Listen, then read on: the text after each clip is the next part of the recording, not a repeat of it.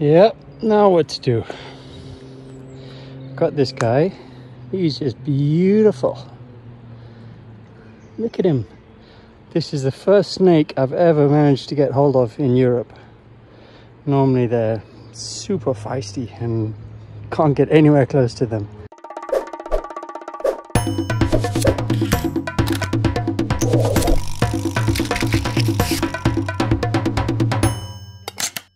Hey everybody, welcome to another episode. I know it's been a while since I've updated you all. It's been a busy period these last few weeks. Obviously I had a big block of training, went up to altitude up at Isola 2000, where we got a lot of work in, a lot of the preparation work for the Tour de France there. Went into the Mercan'Tour Classic, which is a new addition to our calendar and not really an event I'd typically go for, one-day race, but ended up with the win with Jakob and Woodsy coming second. So a great day for the team. For me personally, I felt pretty happy with how that went as well. It was the first time, I think, since my big crash 3 years ago that I've actually been in the pointy end of the peloton when it comes to when we get up into the mountains.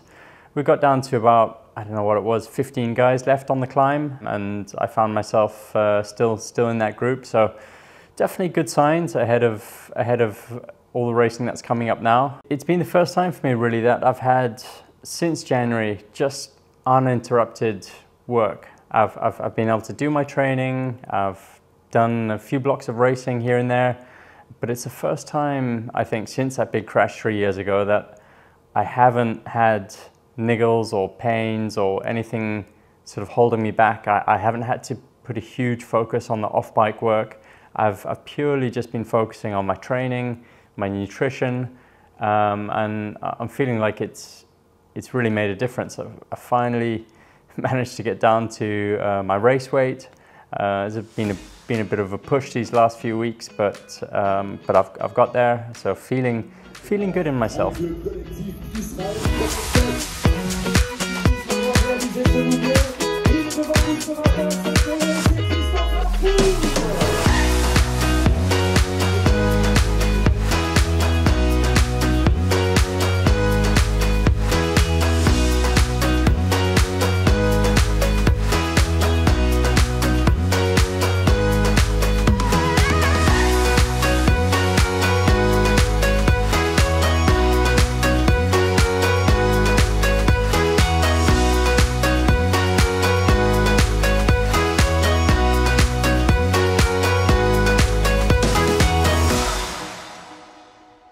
Went into the Dauphiné after the Mercan'Tour Classic.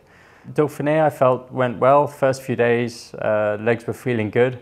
I woke up one morning, had a bit of a sore throat and felt that going down into my chest 24 hours later. So unfortunately I had to pull the plug on Dauphiné, but rested up for 2 days and that cleared completely and straight back into training again. So I don't think that's really affected my build up to the Tour, even though I would have really wanted to get those race days in Dauphiné. But having said that, I'm feeling good. I'm feeling ready for the month ahead. Obviously, getting ready for a Grand Tour, you're always questioning: Am I ready? Have I done enough? Have I done too much? I went out, set out for training today. I was going to do the last block of intervals, but we're into the last few days, into the build up to the Tour de France now.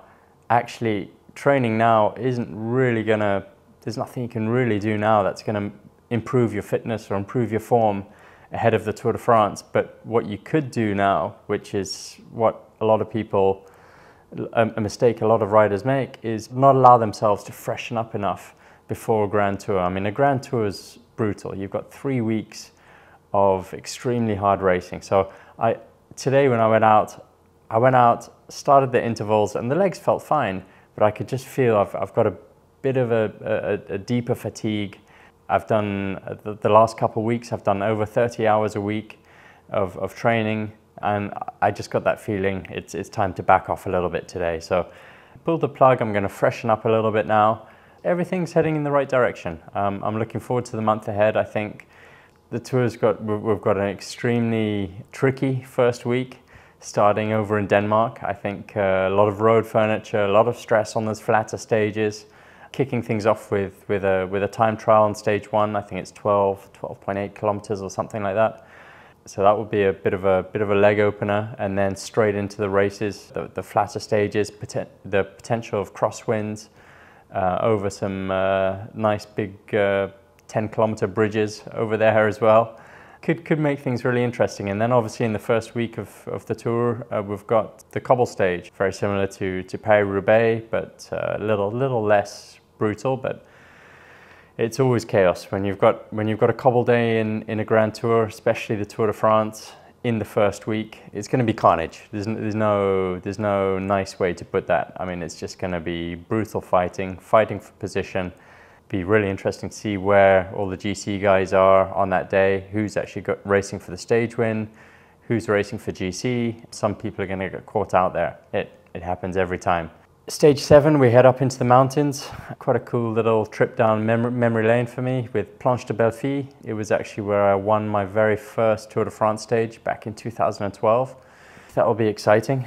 Be back racing there exactly 10 years after I won back in 2012. We've got a very tough second week of the Tour de France. I think that's where a lot of the GC will be decided. Got some brutal mountain stages coming up there. This year is also quite special for me in the sense that it's my 10th Tour de France, and that's pretty special to think. I've got a decade of Tour de France's that I will have ridden. I kind of have to pinch myself when I hear that and think, oh, that's a lot of racing. That's a lot of time on the road. That's a lot of preparation. A lot of seasons where that's been my main focus. It's special going into this year, being where I am now, having come back from that nasty injury 3 years ago. I feel so lucky. I feel so lucky to be going to the Tour de France and to be in this sort of physical shape that I'm in, that I'm fully recovered from the crash and getting back into the racing now.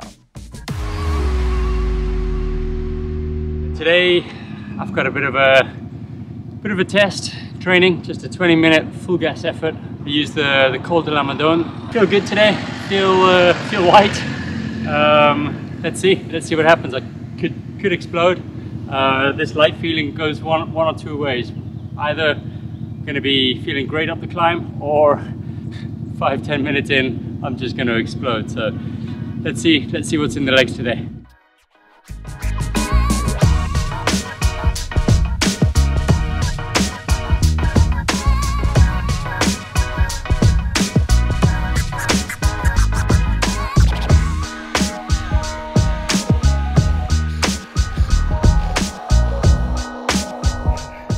That was yeah, definitely pretty full gas. I was running out of legs in the last few minutes there, especially on those flatter sections. It's just like, oh, trying to change down a gear and pick up the cadence again. But yeah, pretty happy with that. I mean, if I can trust these numbers, I guess within 10-15 watts of where I've been previously. What was interesting this time is I got further in comparison to other tests I've done, which means I'm moving faster uphill. So I think that's evidence to show that losing weight and doing hill climbs is go hand in hand. So that's the only way to get ready for the races, really. Look at this guy. That is just beautiful. Look at him. That's probably about a meter long, meter and a half. No idea what kind of snake that is. Look at him, just sunbathing, getting warm.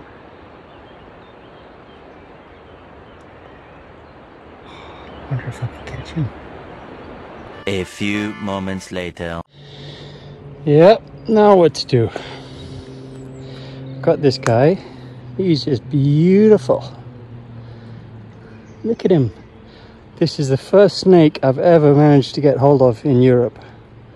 Normally they're super feisty and can't get anywhere close to them. No idea what he is, but he is stunning.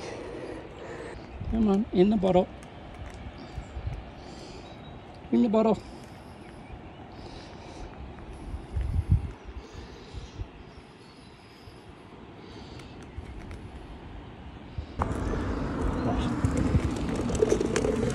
One eternity later. Managed to catch him, wrap him up in an undershirt. Both my kids, having grown up in Europe, don't really know much about snakes or how to handle them or how they are as a species, how they're misunderstood, I guess. Bit of an education lesson coming here when I get home. Teach them a little bit about snakes, not to be so scared of them, what they eat and how they live, and then we'll let him go again. We'll find a nice place in the mountains and set him free again. This year we're going to be racing in special kit that's been made to raise awareness for the Racing for Change project over in Rwanda, where we're raising funds to build a special cycling hub called the Field of Dreams. If you want to check out more information, how to get involved, how to donate, I'll post it in the description below. I've got to run, I've got to go finish packing. I'll try and keep you updated the best I can while I'm over there, but don't forget to give me a big like if you enjoyed this video, and don't forget to subscribe for any future content I put out there. Take care guys, and stay safe on the roads.